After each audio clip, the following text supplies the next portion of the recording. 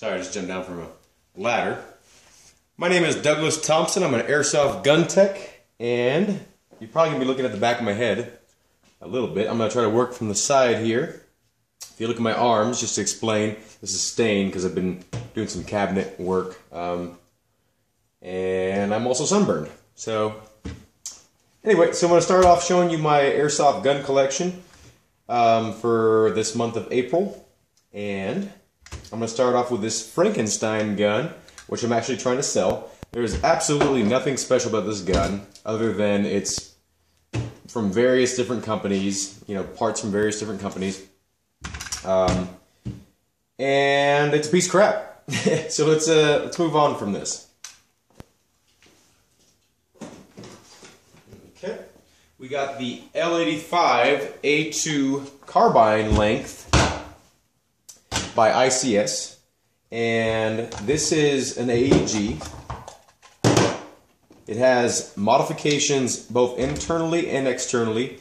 The biggest thing you'll notice probably is if you hear the word carbine in the ICS L85, you're like, well, what about the handguard? The handguard is usually a shorter handguard and you know, the shorter barrel. But I actually just converted it to where like it accepts the standard length handguard, and I guess that's really the only external modification besides adding like a Picatinny rail up there. I had the one made by ICS actually on here, but I made some modifications and put it towards my gas blowback version of this gun.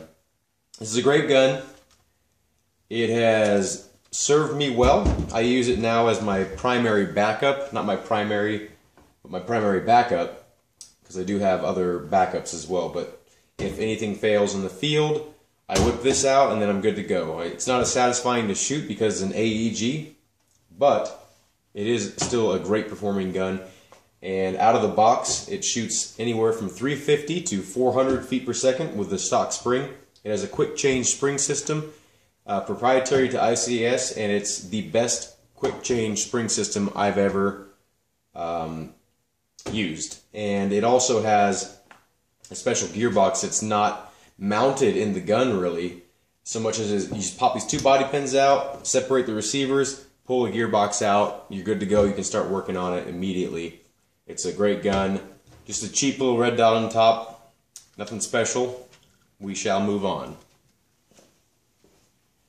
Next up, we got, this is a new gun I got, and it's a gas blowback. I'm actually selling this, so I'm not going to have it in my possession for long. But if you watched the video I made previously with the unboxing of the WOC, W-O-C, not W-A-L-K, it originally included this rail, which I don't know the company that makes this, but it's a PWS MK112, and I really like this rail design. It's too bad it didn't fit on the other one because the threads were not correct. It had a different thread pattern. But I put the regular front end on this gun because I'm selling it, and my friend that's purchasing it from me, he likes to put on all of his own stuff. So I just gave it to him, or I'm going to sell it to him in its most basic form. He can upgrade the stock, all the externals, put whatever sight system he wants on there. He can, you know, put a quad rail in front. But I'm going to keep this for a future project, and I'll make sure and update you whenever I include it in, you know, in a build. But I will definitely use this. So to get to the details of the gun, it is a gas blowback, like I said. Everything's fully functional. It's waiting for a new piston, actually, so it's not in firing order. It does fire, but it doesn't load because the loading nozzle is broken. But it's a gas blowback, as you can see. And I'll dry fire it, not with a magazine, but just so you can hear the nice clank of the hammer hitting the firing pin. Gotta love that sound, that metal on metal. I'll give you a close look at the trades. I'm not sure if you can see that, but it is a Navy SEAL lower receiver. And this side is actually why I'm not really interested in it. I'm not really into the whole Punisher logo, whatever you want to call it. I hope you can see that. I think that's lined up properly. It's a cool gun. It's really lightweight for what it is. I'm pretty sure it's an aluminum upper and lower receiver, similar to, maybe not the same construction as a real one, you know, in terms of tolerances and whatnot, but it's pretty close to weight. And it's got the, you know, the slimmer pistol grip because the gas will blow back. It doesn't need room for that that motor in there. The regular LE stock, you know, front end is stock. Cool gun, but it's going to be out of my hands soon. And let's move on. Next up, we have the MP7 by KWA. And it's a cool little gun. I've done reviews on almost all these guns that I'm showing you today. I just wanted to give you an update on my updated collection. And I did a little modification to this, a very small one. It's completely stock, other than this one thing I did. And I'll show you really quick. Grab a tool here. Just grab a punch or something.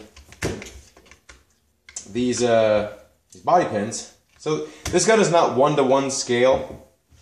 So there's some things about it that are not as large as they should be. But if you notice, there's 2 holes at the end of the stock here. And we'll take this off and remove this so you can get a closer look really quick. If you see those 2 holes, and I don't know if that's centered, I drilled them out actually so they can accept the body pins. And when you're working out on the field, you know, they're not going to fall out.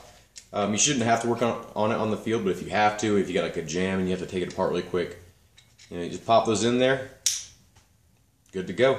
I think it's a really practical thing to do. It's really easy to do. Just, you know, anyone with a drill and you know, the appropriate size drill bit can perform this task.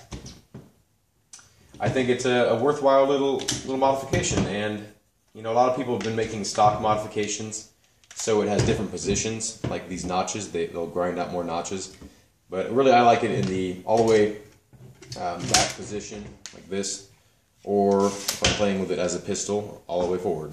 You know, pistol sights, battle sights, you know.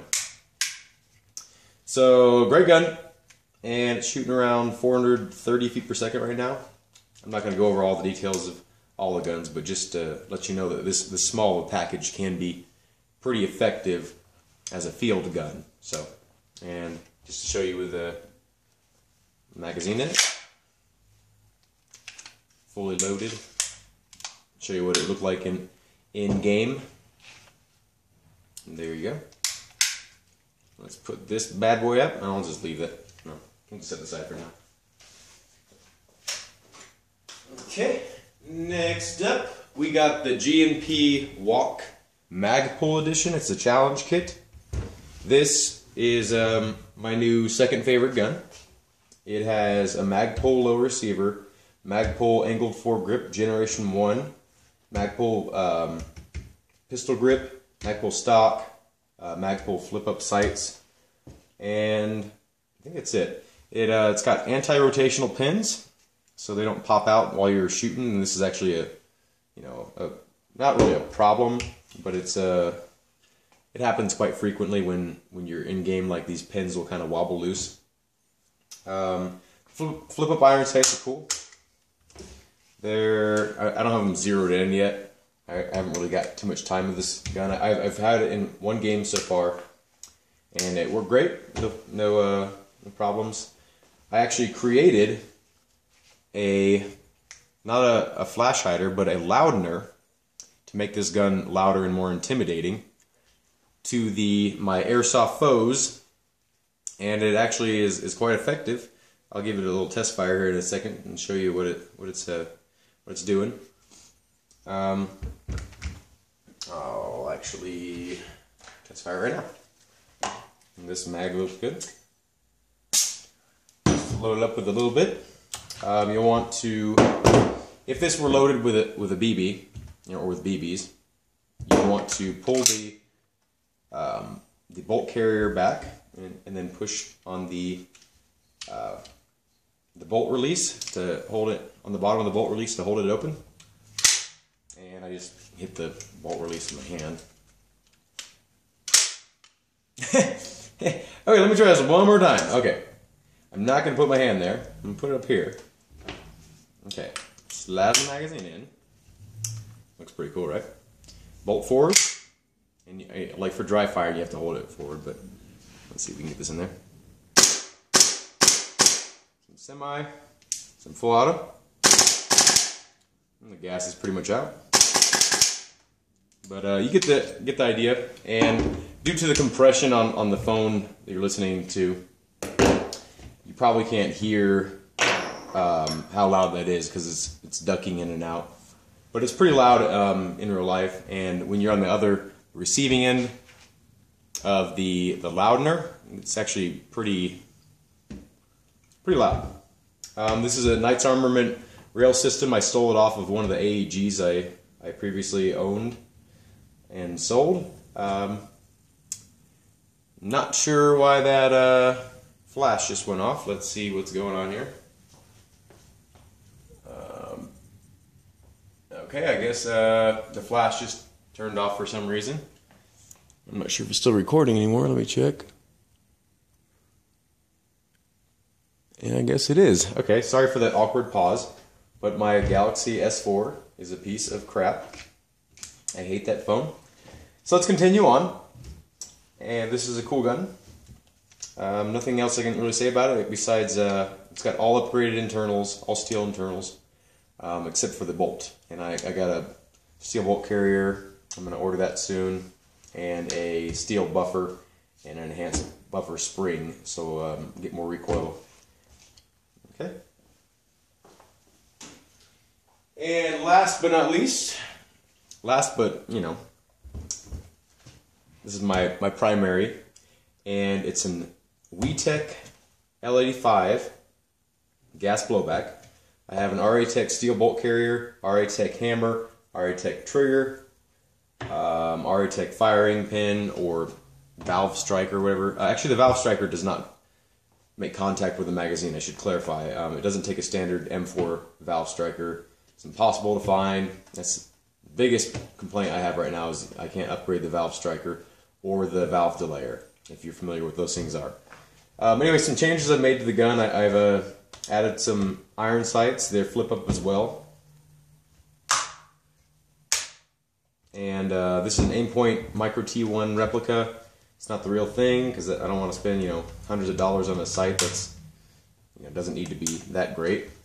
Got a new black angled foregrip, AFG angled foregrip by Magpul, and I think it, you know, makes the gun look a little bit meaner than the tan one I had on there. I have a, you know, the Gen 2 as well, but I prefer the Gen 1 just because I like the little bit of extra lip it gives you to hang on to. Also made, actually out of the other half of the suppressor I just cut in half, I made another loudener for this. Luckily, one side was counterclockwise threads and the other side was clockwise threads. So I actually just cut it in half and put the counterclockwise on my L85 and then the clockwise on the GMP Magpul Walk because it fit perfectly. So I put the larger loudener in this one because I wanted this one to be more my primary, my meaner gun. I actually had some comments about it on my last time I played Airsoft. Some people walked up to me and they were really impressed with how loud it was and how intimidated they were by it. And the one guy actually walked up and thought I was using a real gun. Like, I mean, he was like a 38-year-old man. I'm not sure why he would say that, but he was probably just joking around. But now normally you'd pull the bolt back and lock it, but I don't have those parts in here. So give you an example of the gun shooting. If you can see that. Let's see if you can get one shot. You can't really shoot it once because there's no semi-automatic. It's fully automatic only because I had to rip those internals out to the gun work, unfortunately. But full auto is cool. It's definitely more satisfying to shoot than any other gun I've ever shot, besides real guns. But in terms of airsoft guns, the most satisfying. I fully recommend this gun. It takes a little bit of work to make it reliable, but after you upgrade the internals and get everything how you want it, it's a great gun. I'm ending on this, and I hope you've enjoyed the video, and hopefully that awkward pause in the middle doesn't make you hate me. Anyway, again, my name is Douglas Thompson, and if you have any questions, feel free to ask, and I hope you enjoyed this video. Thank you.